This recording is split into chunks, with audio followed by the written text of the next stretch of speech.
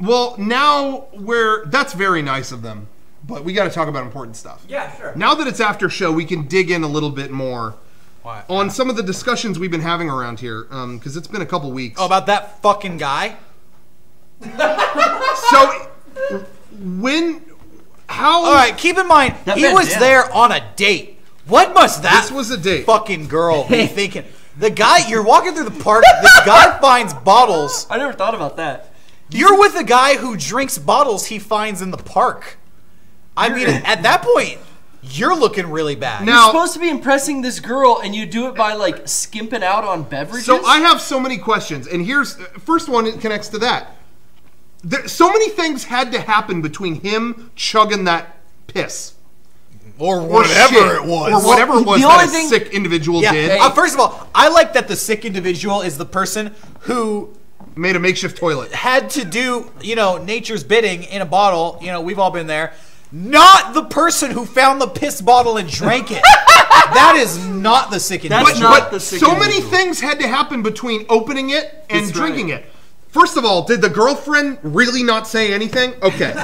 She stood by the whole time. She was saying the whole time, "Don't do that." And then after that, the cap doesn't feel loose. And then after that, you didn't smell or get any whiff of.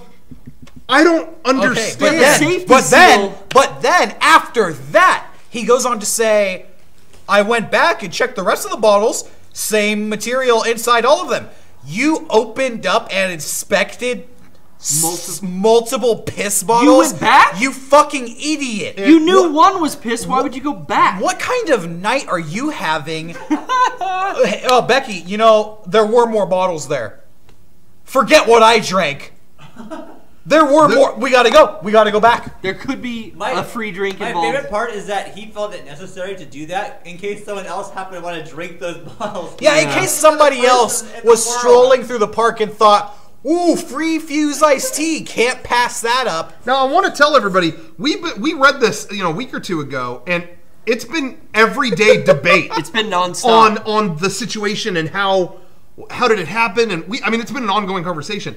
I think we talked about this. I think what's being left out of what he wrote, and there are people who are probably saying, like, is it a fake story?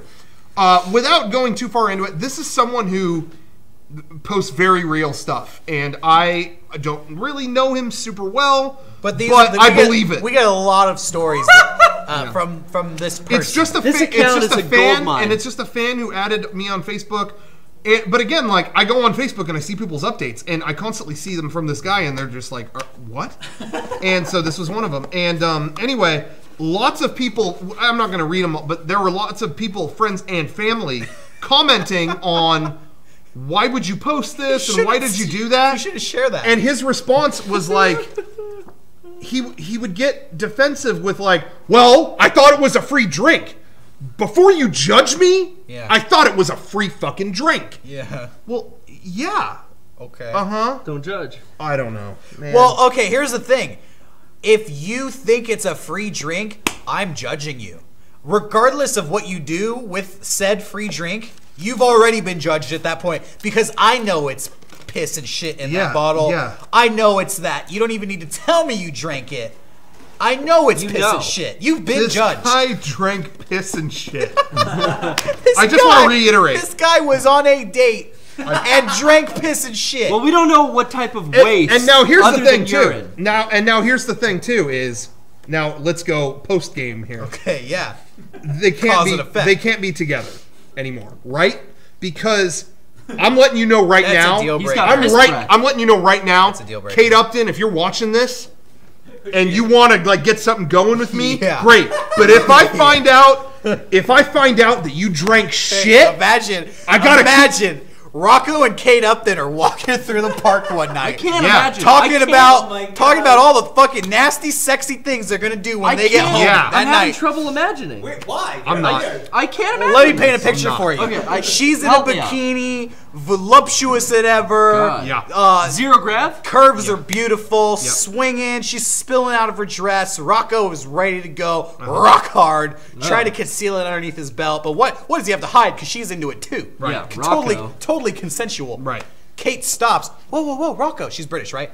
Oh, She's not. She American? Yeah, Not at no, all. Kate. She's Totally British. American. Hey, British, it's fine. I must have missed that part. you're thinking I of- don't know what I was paying attention to when I missed where she was You're from. thinking of Kate Middleton. Kate All right, Beckinsale, even better. American? It's Kate Middleton, whoever it is, whatever Kate it is. They're with Rocco. She's British. That's even funnier picturing drinking shit. It's Kate Middleton. She's stuffed. Oh, is that a free Fuse iced tea over there? Oh, Rocco, there are several free Fuse iced teas here in the corner. She picks one up. It's clearly unsealed. There's clearly stuff floating around in it. Oh, I'm so free Fuse iced tea. She starts chugging that. The date is fucking over. Now I'm really now obvious. Hey, she's just sitting there. She's British, right? Yeah. So you are excited already. He's just watching her. The piss is just draining out of the bottle.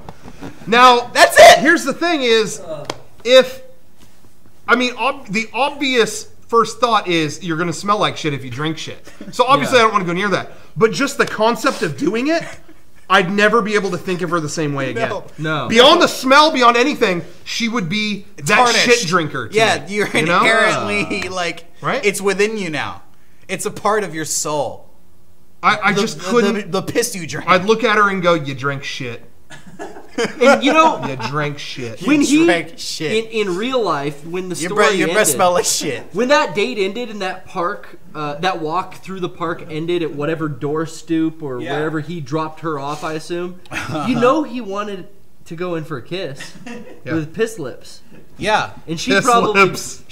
backed away and She said, probably no. didn't. And you know what? I don't like Views That's iced when tea. he thought to himself, this has had a detrimental effect on me that I've drank piss. Yeah. I need to make sure nobody else does this again. I need to go back through the park. I need to go back and find the stash of supposed Fuse iced tea bottles. Yeah, full of urine or whatever waste it may be. And make sure, first, twofold. Make sure that they're not all filled with piss. Yeah. And make sure one of them is not actually Fuse iced tea. So did he leave him there for because some here's- sick individual left him there, but maybe he wants to do good and dispose of them. He So, did dispose them. so no one else would come and accidentally take a sip. Well, let me say, I think something that he left out of his posting too. I think he took him home. I think yeah, he did I think too. he took him home. I get I the think he put impression. him in a bag and took him I home. get the impression that he stored those away somewhere. He probably didn't go back to find out. He probably had them all. at home. honestly, probably took the piss and shit from the park and transported it to his own toilet to dispose of it. That's how I imagine it went down. Ooh. Someone has the hashtag you drank shit. You drank shit. Let's get that hashtag going. That's You weird. drank Trendy shit. worldwide. We like to do a hashtag every week for our podcast. This week's hashtag, you drank shit. There was that scene in the Austin Powers. He drinks shit.